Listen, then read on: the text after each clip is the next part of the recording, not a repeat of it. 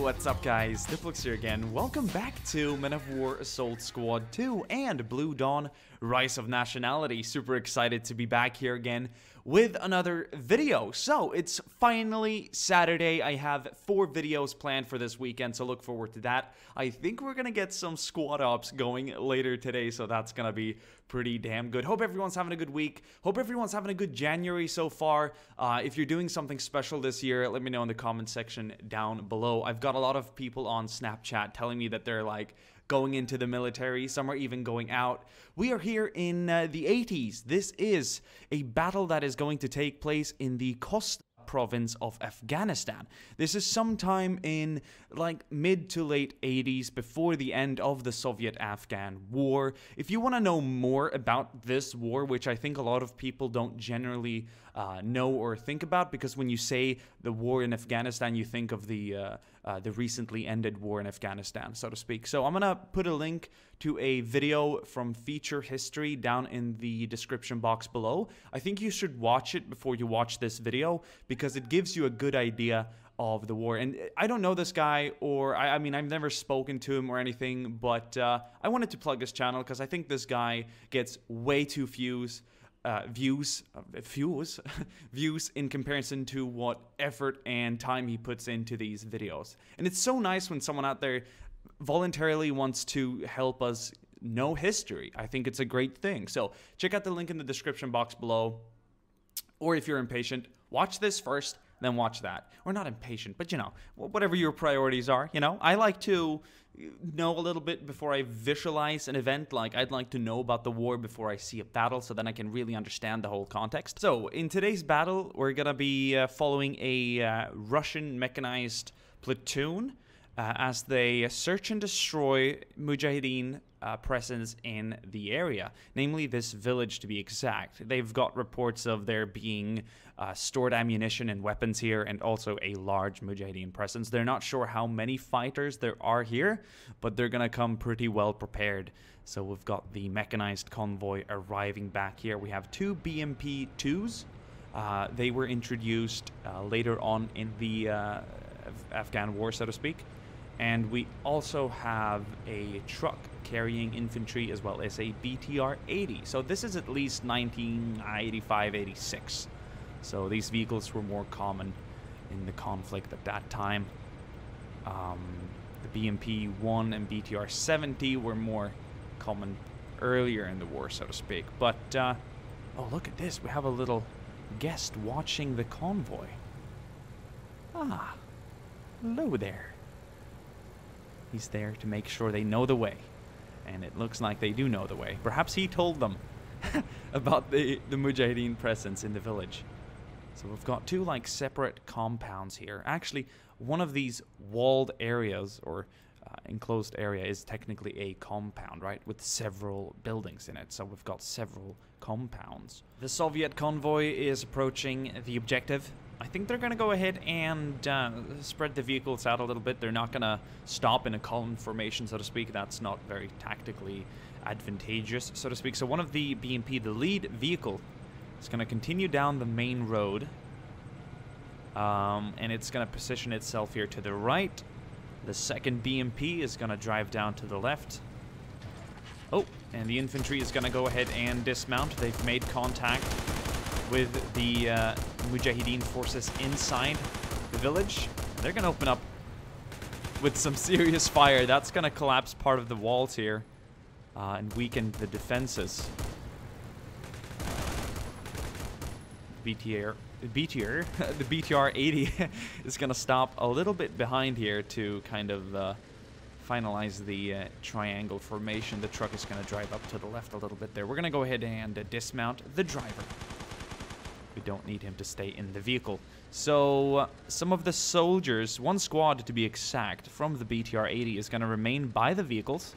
And we're just going to go ahead and set them up, give them some positions that are adequate to their task, which is to provide some infantry protection, or infantry fire support for the convoy.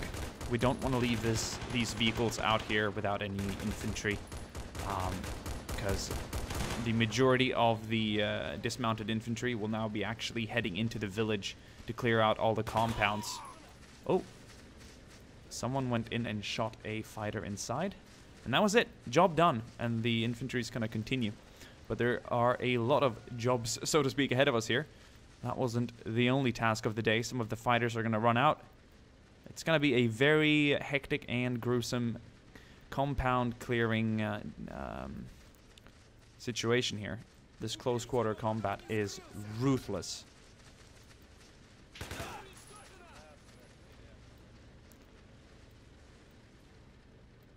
So I think that's about... No, there's more fighters over here.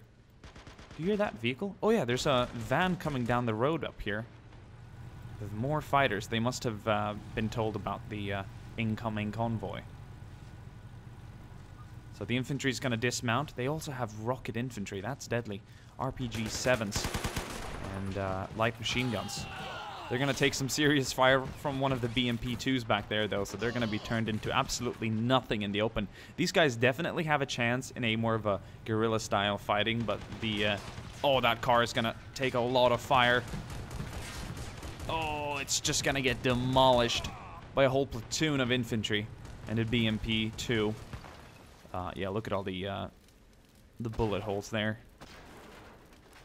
And the engine's gonna catch on fire. That actually took me by surprise. I didn't expect that at all. Cool. Alright, so the infantry is moving up. Reinforcements should be here any minute now. We've called in reinforcements.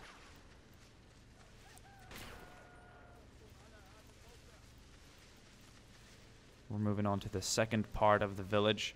Not sure if they've dealt with all the fighters over here, though.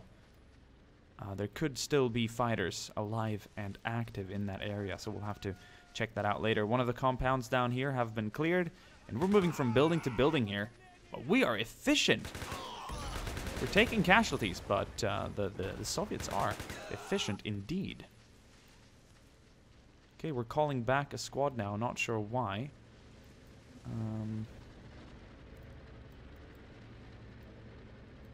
Have we spotted any fighters around here? So far, so good. But the fact that reinforcements did arrive up here tells us a different story. Oh, dude. Oh, dude. We've got plenty of fighters coming in here. Arriving out in the open. Dismounted infantry. So they're going to stand a way better chance here. Perhaps not the soldiers out in the open. Or should I call them fighters? I don't think they have any real army training. I suppose you're a soldier, not primarily because you have a weapon and you fight, but because you have military training and because you're part of a military formation. Soldiers are troops of the government, I'd say. A fighter is someone who fights. So I'd more formally call them fighters. Despite their training. CIA training, to be exact. So the Mujahideen fighting against the Soviets in the 80s are very different to the Talibans of the 90s and the ones who the coalition fought against in recent years. Yes, reinforcements have arrived.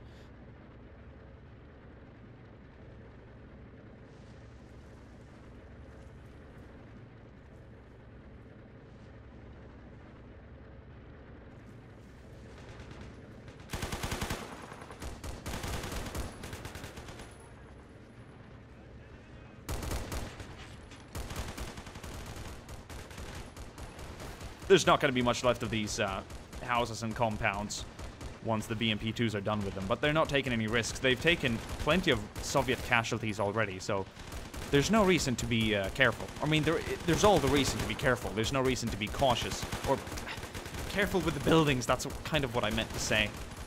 Looks like 2 vehicles have arrived here as well. 2 civilian vehicles, and they're taking fire. We're going to go ahead and dismount whoever's left in here. Oh, boy. They drove a little too far, but they did stop behind cover, but they didn't expect... I suppose there's no cell phones, so the fighters back here couldn't really call anyone in the car and say, dude, yeah, they're parked down the road. Stop where you are. They just heard about the fighting and they wanted to join in. When you catch, I mean, I suppose in a moment like this, when you're trying to win a conflict or when you're trying to kick out an enemy force from an area, you'd want to fight them when you can. And if there's a column or a large presence in the area, like right now, then you're gonna want to muster your forces to that region to do the battling, right? So I suppose they were a little misinformed, but they did dismount infantry.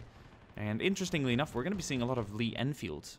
There were a lot of Lee Enfields involved in the conflict.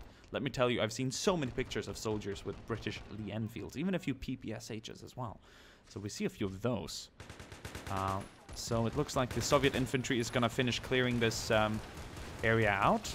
Looking very good. I'm not sure they've completely secured the other compounds, but I do think they have. There are fighters remaining here. There are Mujahideen warriors still in the area. And we're going to take a look at casualties later, and this village is just turning into scrap right now. Oh, look at this. He knows he's here. This squad leader, a sergeant willing to earn a medal. A hero of the Soviet Union, perhaps. And his fellow other squad sergeant. Oh, he's patching up. He's been hit. Oh, no. Well, they're going to catch him. He was trying to withdraw to friendly fighters. To fight another day, I think the situation inside the village here is pretty grim when you're up against vehicles like that. So that's something you'd want to prefer not doing.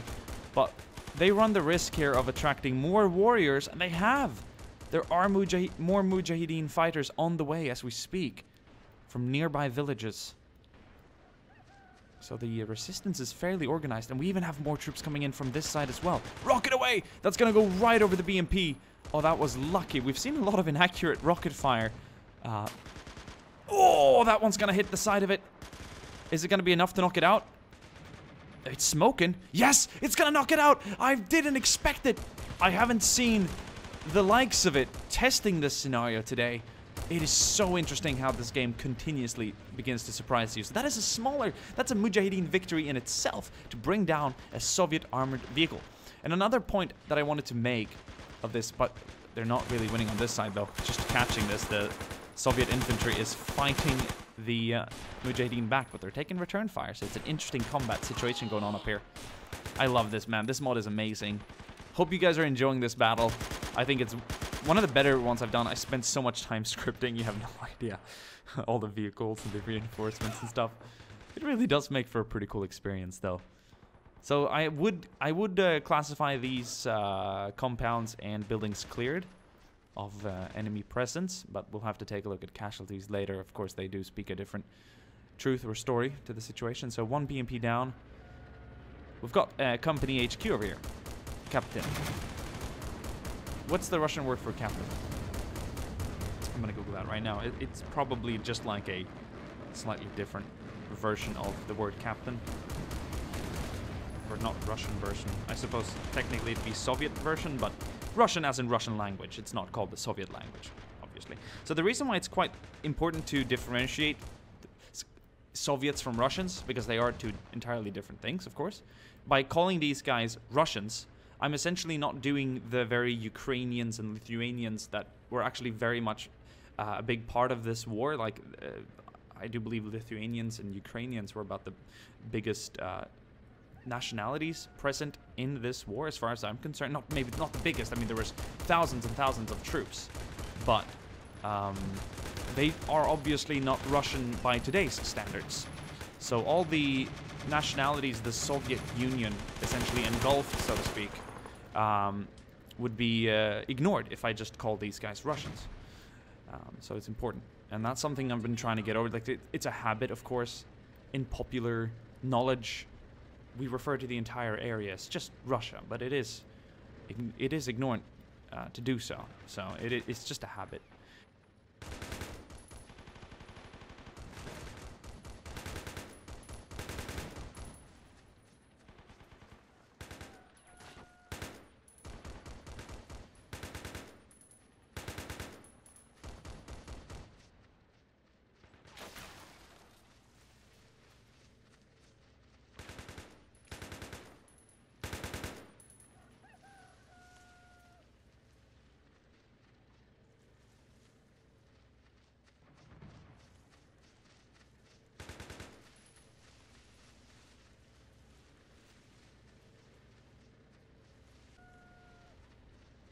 How are we doing over here? Have we beat back the resistance?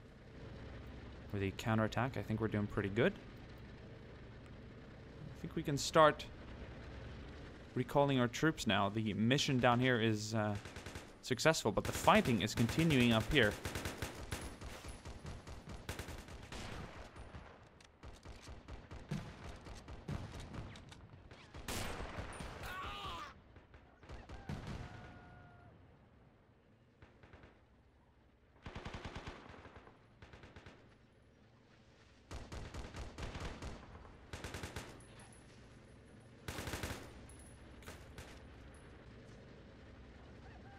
Capitan. Of course, Capitan. Why is Google Translate when I'm doing captain to Russian captain? It gives me the English word captain. Capitan. Of course it's Capitan. Ugh, Capitan. God damn it. Anyway, we've got a lieutenant here or something. Dude, they're going hard on these fighters. They're being pushed back. The Mujahideen is retreating. And it's a war and fight, rather. They couldn't win. And that's true, and that goes for the majority of the war. The Soviets won most of the battles. It's very true. They won almost all battles, to be honest. But in the end, it was a struggle they could not continue. Or a war that could not continue. It just doesn't work when more and more Mujahideen fighters join the cause, and it just becomes a bloodier and bloodier war.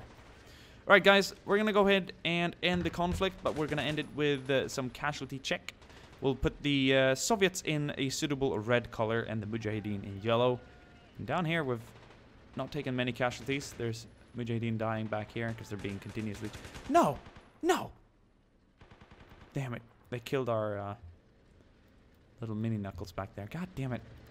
So, we can tell that there is a larger amount of dead Soviets over here. We died clearing out some of the compounds and out here in the opening. Like, we've taken a good dozen casualties, if not a little bit more than that.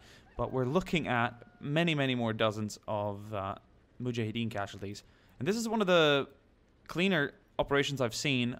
I expected more casualties, which is probably why there were reinforcements in the first place, if you're asking me. But they just did a good job this time around.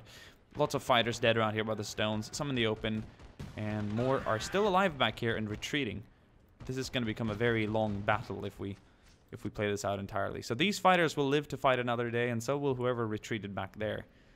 Also, way more explosions than I expected. 2. I expected 0. Almost 3. And 1 vehicle down. Very interesting. It's very interesting when you can spend hours working on a scenario, seeing a similar outcome all the time, and then when you click play to record, you're getting a whole different experience. So I don't fake my excitement when I tell you that it's different. And our Capitan is alive. Давай, товарищ капитан. Командир. Ура! Ура! Anyway, let's go ahead and end the video. I'll see you guys soon again. And ciao.